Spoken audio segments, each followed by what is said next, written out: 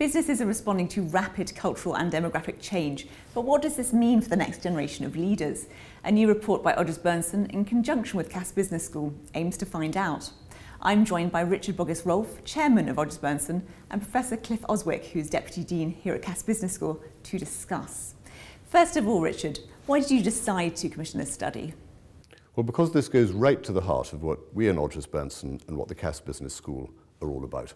Our business is identifying leaders, and theirs is developing them.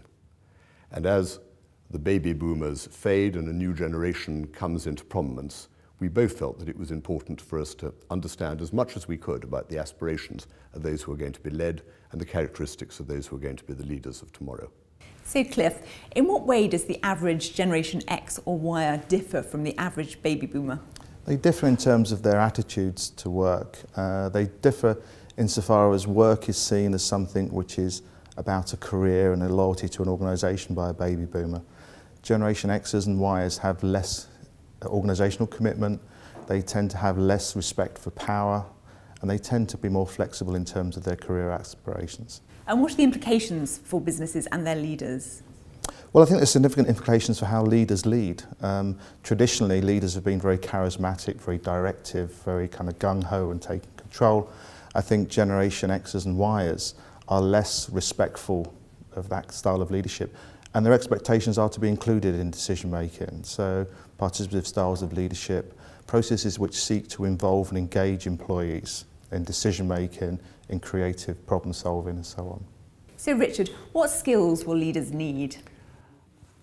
As a new generation comes into play, the leaders are going to need skills that are going to be effective with that generation. And there's a good deal of evidence because of the makeup of that generation.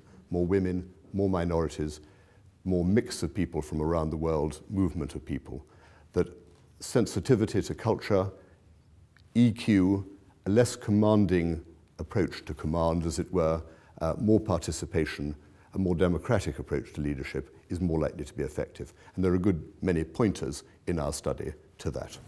And how prepared are organisations for these changes? Well, our study answers that question.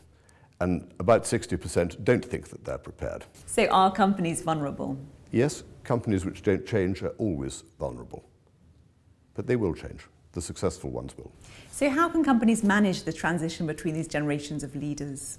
Effective succession management is one of the keys to success in every business, in every organisation at any time. So this isn't a new thing, and this isn't specifically connected with the passing of the baby boomers.